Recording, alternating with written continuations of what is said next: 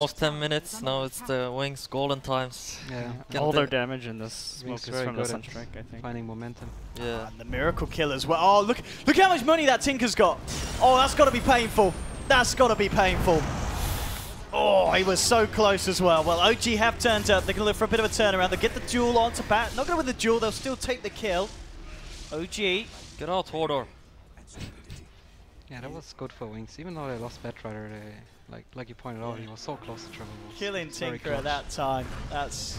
And And a crit kill as well. All right. And the other thing is they forced like pretty much every TP there. So the map opened up for Wings Gaming. You can, if you look at the minimap, Wings Gaming is comfortable, just spread out. They taking control of 2 lanes as of now, while Invoker is farming Ancients. So, and OG is not getting income on any lane as of now.